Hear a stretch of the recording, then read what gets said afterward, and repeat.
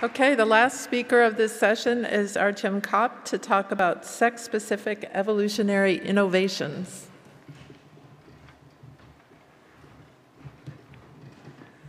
All right, thank you very much. I want to thank the organizers for inviting me here and the rest of you hardy souls for sticking around till the bitter end. I'll try to be brief and entertaining. So this talk will be about sexual dimorphism, which, at least to me, is a very fascinating topic. So if you look at different animals, one of the first things you'll notice is that most of them are sexually dimorphic, but every one of them is dimorphic in its own special ways. So if you look at these guys, so we have lions and pheasants and parakeets, and I hope I can get this mouse to work, and butterflies, beetles, spiders. In all of them, males are different from females, but the traits that distinguish females from males are completely different in every case.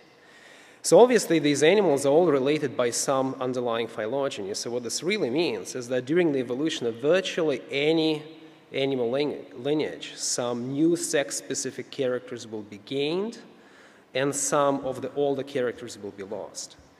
And so what we really want to understand is how that happens. So starting with Darwin's second very famous book, and for 150 years, evolution biologists have been trying to understand why that happens.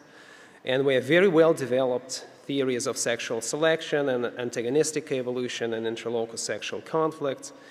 We have good, detailed, quantitative descriptions of why this should happen. What we really don't understand is how that happens, the nuts and bolts of this thing.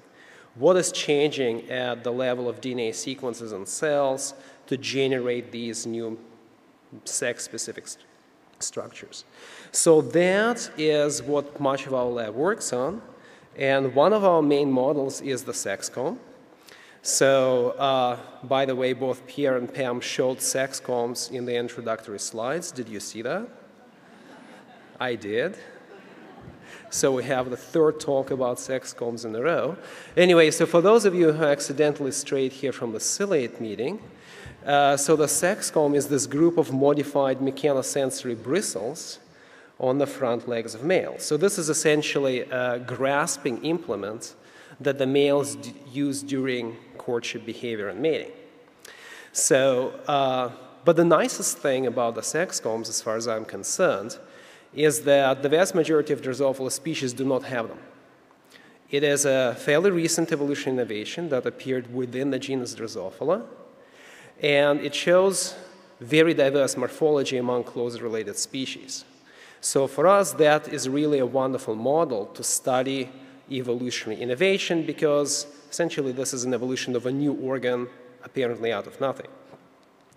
So just to orient you a little bit on the Drosophila phylogeny, so this big mess is the phylogeny of Drosophilids, and some of the sequence genomes are shown in blue, and this lineage on top in pink. So these are really the only flies, or almost the only flies, that have sex combs. So they are limited to the melanogaster and the related obscura species groups. That's actually a little white lie. I'm oversimplifying, but I'll be happy to tell you more about it later.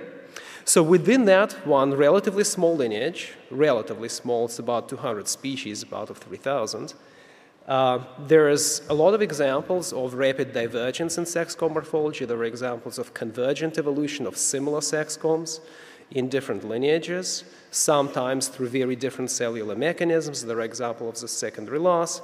So this is really a very rich playground to understand the origin and diversification of a new sexual trait. So here are some of the examples of what you would see in different species. The kind of sex combs that you see in Drosophila melanogaster is just one example of the trait. So you can see here that in some of these species, like Drosophila variants, it only has these very simple wimpy sex combs that are organized in transverse rows. And then in other species, the sex combs will be rotated, oriented along the proximal distal axis of the leg. So some species have only a couple of teeth on one tarsal segment. Some species have 40 to 50 teeth. organized on the first and second tarsal segment. You can see the differences affect the location, size, orientation of these sex combs, the modifications of the individual bristle shafts. So there's really a lot of diversity in those 200 species if you care to look. So that really sets up our question. So we know what the ancestral condition was. So this is the leg of a species that primitively lacks sex combs. You cannot tell whether that's a male or a female. Neither can I, and I've been working on them for almost 20 years. So in this case, the morphology is really completely sexually monomorphic. We know what the ancestral condition is. And from that ancestral condition, you have the origin not just of one, but of many different derived character states. We see very different and dramatic sexually dimorphic morphology. So of course we would love to understand how that happens. So the way the sex comb actually develops, on the ventral surface of the front legs, the bristles, the mechanosensory bristles, are organized in these transverse bristle rows. So that is a cleaning implement. This is what the flies use for grooming. If you ever see a bigger, like a house fly or something like that, rubbing its eyes, this is the brush that they use to clean dust and other stuff off of their eyes. So this set of transverse rows is present in the vast majority of dipterans in both males and females. So in Drosophila melanogaster, the sex comb develops from the most distal of these transverse bristle rows. So the sex comb is homologous to these bristles. It's just that in females, nothing happens to them. They just sit there. They remain identical to the other bristles on the leg. But in males, the entire bristle row rotates 90 degrees during pupal development, and then the individual bristle shafts become modified into these curved teeth to make a sex comb. So that's how it works in Drosophila melanogaster. It can work very differently in other species, despite producing a similar outcome. So I will not talk about cell biology of sex comb development today, but that's kind of a fascinating subject in its own right. What I do want to talk about is the genetic control of sex combs and how the sex comb initiation occurs in Drosophila. So obviously, because the sex comb is only present on the front legs, they have to be controlled by the Hox code. So in this case, the responsible gene is SCR, or sex combs reduced. That's actually how the gene got its name. So it is expressed in the first thoracic segment in Drosophila, and it controls the identity of that first thoracic segment.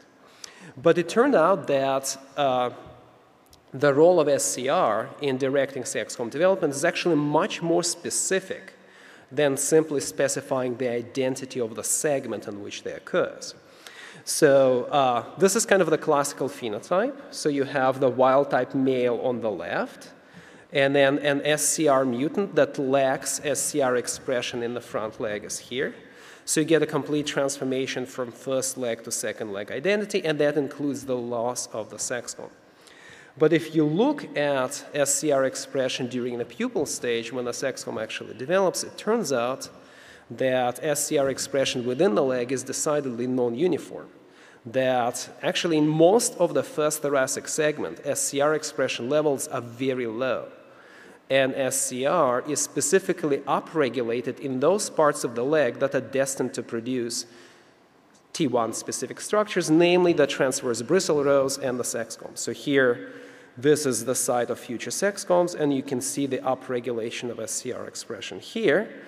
And what's more, if you express SCR ectopically in males and the rest of the T1 leg, you can get ectopic sex combs. So that spatial regulation of SCR expression is very important. It's not just important to have it on in the right place, you also have to have it off in the rest of the leg to get proper sex comb development. So essentially, the expression of SCR within the leg is controlled by the intrasegmental patterning cues. So all those genes that set up the anterior, posterior, and dorsoventral and posterior and proximal distal axis within the leg, they're responsible for that spatially restricted expression of SCR. Now, on top of that, it turns out that SCR expression in the leg is sexually dimorphic. That in males, you can see this upregulation in the distal part of the first tarsal segment where the sex chrome will develop. In females, no such upregulation occurs. Actually, it's slightly downregulated here. And so that is controlled by the sex determination gene, double sex. So if you look in this in the comparative context, in species that primitively lack sex chromes, such as this guy, Drosophila willistoni, SCR expression in the leg is low and sexually monomorphic. So the same thing is seen to a first approximation in these species that have wimpy transverse sex chromes. So for example, in Drosophila ananasi, you don't really see much difference in SCR expression between males and females, and SCR expression in the tarsal segment is generally low. On the other hand, if you look at these species with giant sex chromes, so this is Drosophila ficus-phyla, SCR is expressed very strongly in the first and second tarsal segments where the sex chrome develop. And SCR expression is also sexually dimorphic. It's obviously different between males and females, so you can quantify that with antibody stainings, or you can measure that by quantitative PCR. And essentially in species that lack sex chromes, you see sexually monomorphic expression of SCR, and in species that do have big sex chromes, SCR is expressed several-fold higher in males than in females. So another difference that I want to point out is the location of the sex chrome, because it will be important later. So as you know, Drosophila melanogaster has only one sex chrome on the first tarsal segment. That is actually an exception. Most species that have sex chromes at all have sex chromes on the first and second tarsal segments. And this distal sex chrome has been lost independently several times on this phylogeny. So the species that are shown in red, they're the ones that have secondarily lost SCR expression, sex chromes on the second tarsal segment. And it turns out that that character correlates very well with a pattern of SCR expression. That in species that have the second sex chrome, you can see high level of SCR expression in the segment, and in species that lack the sex chromes on the second segment, SCR expression in the segment is low. So we went on and identified the cis-regulatory elements that control SCR expression in the leg. I have this curse for my entire life. For some reason, I end up working on absolutely enormous genes. And SCR, like most Hox genes in Drosophila, is pretty damn big. So this work was actually started in Tom Kaufman's lab back in the 80s, and we relied on some of Tom Kaufman's work to identify the regulatory elements of SCR. So it turns out that the leg enhancer is actually located on the far side of Fushitara, so it's closer to antennapedia than to SCR. But this is the enhancer, or the main enhancer, that is responsible for SCR expression in the leg, and this chunk of DNA recapitulates SCR expression in the leg fairly well. So what we also did, we decided to test the importance of that enhancer in vivo, and we used nuclease targeting and homologous gene replacement to delete this enhancer, and you get the predicted phenotype. So this is the wild-type male. If you delete this enhancer, you essentially get a null SCR phenotype in the leg. You get a pretty much complete transformation of the first leg to the second leg identity, including a complete loss of the sex chrome. So that is clearly the important piece of DNA. And we started looking at the evolution of that enhancer. So this is what it does in Drosophila melanogaster. So if you take the SCR enhancer, fuse it to GFP, drive expression in Drosophila melanogaster, you get the sexually dimorphic expression where it's upregulated in the males but not in females, so it recapitulates the expression of the native SCR gene pretty well. If you now take the same piece of DNA from a species that primitively lacks sex chromes, it does drive gene expression, but it is not sexually dimorphic. Again, if anything, you do not see this upregulation around the sex chromes in enhancers from species that lack the sex chrome. On the other hand, if you take species that have these big sex chromes on the second tarsal segment, so here again is the melanogaster piece, you can see it's expressed very strongly in the first tarsal segment and very little in the second. If you take the homologous enhancer from a species with 2 sex chromes, you see very strong activity of that enhancer in the second tarsal segment as well as the first. So we really think that the diversification of sex chrome morphology was driven at least in part by cis-regular changes in SCR, specifically by DNA sequence changes in this far upstream enhancer of SCR. So that is one part of the story. The second part is the sex difference, right? So the sex chrome is only present in males, which means it must be controlled by the sex determination pathway one way or another.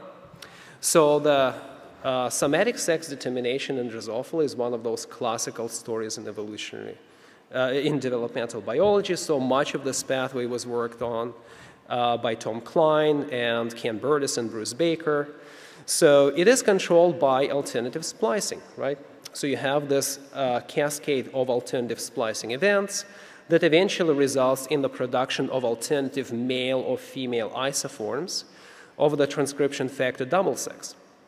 And you have the male-specific isoform of double sex promoting the development of male traits and suppressing female traits, and then you have a female isoform of double sex which promotes female and suppresses male traits. So that's been known for a long time. What was not appreciated until fairly recently is that in most cells in Drosophila there's nothing to splice. So double sex turns out to be transcribed in a very specific pattern. So in most cells in Drosophila there is no double sex transcription and therefore no sexual dimorphism. Essentially most cells in flies don't know their sex except for dosage compensation. So it's only the cells that have to go through sex-specific differentiation that activate double-sex transcription. Then this entire splicing cascade kicks in, splice it into the male or female isoform, and you get male or female specific development. So this is something that was found a few years ago in Bruce Baker's lab and Michelle Beitman's and ours and several hours. There was a flurry of papers showing that. So that really changes the way we think about the development and evolution of sex-specific traits. So in the case of the sex chrome, double sex is expressed in this crescent of cells in the first leg discs. So this is the part of the leg that will develop sex chromes. If you look at other legs discs, so this is the second leg disc, there is no double sex expression there. And then later in development, at the pupal stage, double sex expression becomes confined to this patch of cells that make up the sex chromes and the epithelial cells immediately around the sex chromes that are involved in the rotation of that tissue. So again, just the cells that have to go through sex-specific differentiation actually express double sex. So this is a well-known thing that if you knock out double sex, the null phenotype is intermediate between males and females, that you get these intersexes, which have something intermediate between the sex chrome and the normal female bristles. But what's interesting is that, again, if you take the male-specific isoform of double sex and you express that ectopically in males, you get ectopic sex chromes. So just as in the case of SCR, the spatially restricted expression is really important. It's not just important to have it on in the right place, you also have to have it off in other places. So it turns out that the expression of double sex in the front leg is controlled by SCR. And if you knock down SCR in the first leg, you lose double sex. If you activate SCR ectopically in the posterior legs, you get ectopic double sex expression. So you have the situation where double sex regulates SCR, but SCR also regulates double sex. So in this sense, to put it in Mike Akam's terms, despite their importance, both the Hox and the sex determination genes are acting more as micromanagers than master regulators, that they're intimately integrated into this intrasegmental patterning network. Both the Hox and the sex determination genes are only activated in a relatively small subset of cells that will make the sex chrome. And this autoregulatory loop between double sex and SCR stabilizes sex chrome's expression and is necessary for activating the downstream target genes, most of which we still don't know. So again, if you put it in the comparative context, so this is Drosophila melanogaster with one small sex comb and one small patch of double sex expression. You look at species that have giant sex combs, and they will have a giant domain of double sex expression corresponding to this entire field of cells that will make the sex comb. Of course, the really big question is what happens with in species that do not have sex combs. And first approximation, nothing. So this is the species that primitively lack sex combs. If you look at leg development, there is no double sex expression here. So in the ancestral condition, at least in this stage in development, double sex was simply not expressed in the front leg, which makes perfect sense because the legs of most Drosophila species are sexually monomorphic. They do not need to know what sex they belong to. So double sex is another one of those really big genes, and eventually we did find the enhancer that controls double sex expression in the leg. So it is expressed in this patch of about 100 cells in males and in females, and it recapitulates the expression of native double sex pretty well. So if you look at it in Drosophila melanogaster, again, this enhancer will direct expression in this patch of cells that will make the sex comb. If you look at the same homologous piece of sequence from a species that primitively lacks sex combs, it does not drive any gene expression in the leg, which corresponds to the lack of double sex expression in the species, at least at this stage in leg development. So what about the diversification of sex combs? So here's one example. This is Drosophila melanogaster with a single sex comb. Here's a fairly close related species, Drosophila bipectinata. It has a double sex comb that occupies almost the entire first tarsal segment in the species.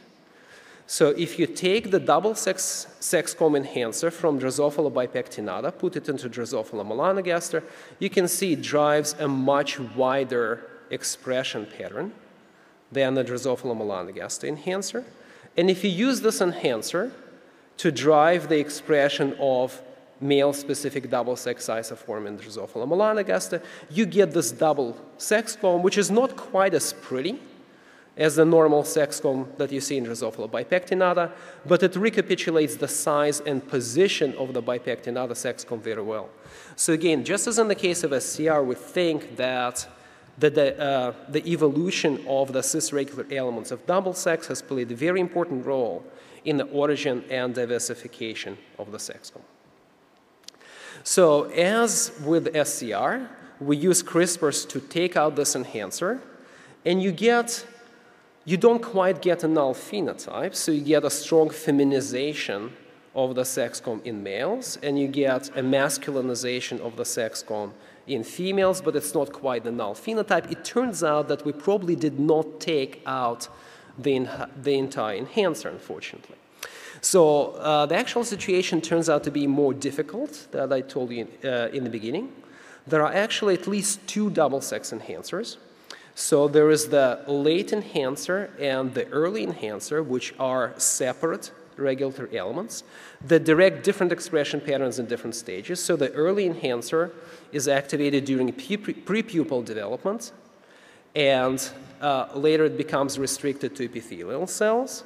And the late enhancer drives expression much later in development only in bristle cells. So it turns out that in those CRISPR knockouts, we did not delete part of the early enhancer, so there's still residual double-sex expression there. So we still need to generate a more complete knockout.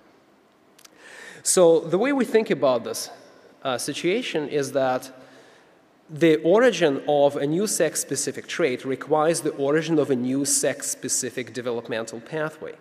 So in this case, the sex-specific pathway was built on top of a pre-existing pathway. So you have SCR expression in the front leg ancestrally, and that is necessary to modify the bristle pattern in a pattern specific to the prothoracic leg. So what happened in the lineage that evolved the sex comb is that the new sex-specific pathway was built on top of this simpler, more ancestral pathway. That you had some changes in the regulation of SCR, but the biggest thing was really the recruitment of the sex determination pathway into first leg development and the origin of this autoregulatory loop between double sex and SCR. And then, of course, on top of that, SCR and double sex had to acquire new joint downstream targets that are responsible for the actual cell biology of sex-com development. So this sets up a really interesting problem having to do with innovations in general. So a lot of the EVA-DIVA work that's been done on morphological evolution has been done on the loss of pre-existing traits. And so, for example, David Kingsley, he gave a wonderful example how the loss of a single regulatory element in a single transcription factor is sufficient for a very major morphological change, the loss of the pelvic fin. But if you think about it, evolving something new is much more difficult than losing an existing trait. That you cannot get away with changes in a single gene. You have to build up an entire new pathway to make a new morphological structure. And we really have a very poor understanding of how that happens. So one possibility that we're thinking about is that co-option of pre-existing developmental modules from a different tissue can facilitate the evolution of a new trait. And so in this case, perhaps the progenitors of the sex-coms were other sex-specific, strongly modified bristles, and of course these bristles are found on the male genitalia. That the place in the fly where you see modified bristles most similar to the sex-coms are going to be in the male claspers and anal plates. And of course, these structures turn out to express double sex, no surprise there. So one possibility that we're considering is that if you look at species that primitively lack sex-coms, so for example, Drosophila virilis, Drosophila willistoni, their legs are completely monomorphic, but they have these very well-pronounced comb-like structures on their claspers. So perhaps the sex-com evolved by modification of a more ancestral clasper pathway. So one of the things that we try to do is to figure out where those double-sex sex-com enhancers came from.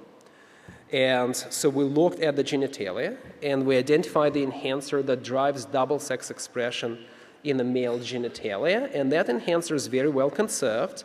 It functions in species that primitively lack sex-coms and other Drosophila species. But the location of those enhancers turn out to be different. So here in blue and green are the late and early sex-com enhancers. And the male genital enhancer is right here in between. And as far as we can tell, these enhancers are separate. You can split them up. This guy will drive genitalia expression but not leg expression, and these will drive leg but not genitalia expression. So it does not seem to be the case of a simple co-option of an old enhancer from a new purpose. We may be dealing with a really completely de novo evolution of these enhancers. So another possibility that we considered is that leg chemosensory bristles are sexually dimorphic in a lot of Drosophila species, actually in most of them. So we thought maybe the sex-com enhancer could have evolved by modification of the ancestral chemosensory bristle enhancer. Well, turns out the answer is no. So here the chemosensory bristle enhancer is in red, and it's really completely separate from the sex-com enhancers.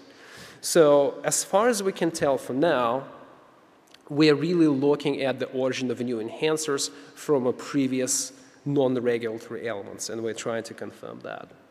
So the last little story that I want to tell is to go beyond the sex-coms. So the sex-coms are actually only one of the many examples of male-specific structures that evolved repeatedly on the legs of different Drosophila and other dipteran species.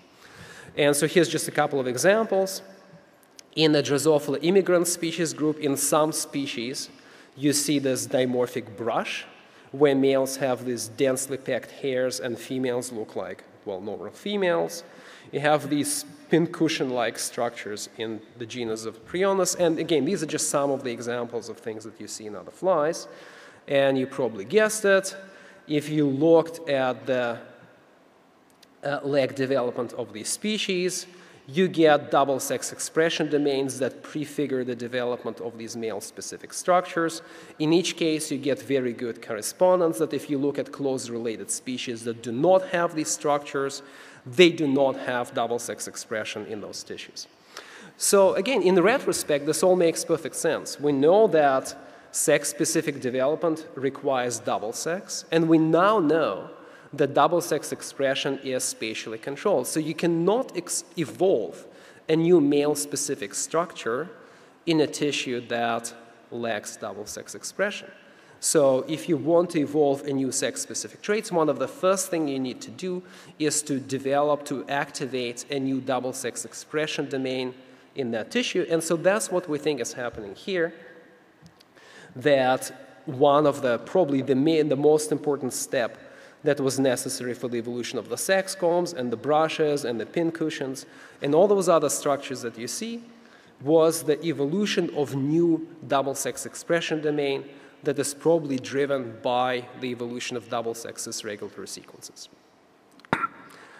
And so lastly, I want to thank the people who actually did this work. So the work on the, so this work was started by Kotaro Tanaka and Olga Barmina, and Olga is still working on the evolution of SCR, and Gavin Rice is the graduate student who did a lot of wonderful work on the evolution of double sex enhancers. He should have probably been the one giving this talk.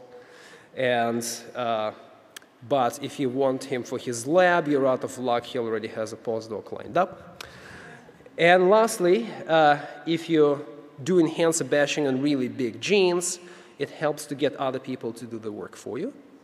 And so I really want to thank Michelle Arbeitman for her work on double sex enhancers and Teresa Rennick for her collaboration on SCR enhancers. So thank you very much.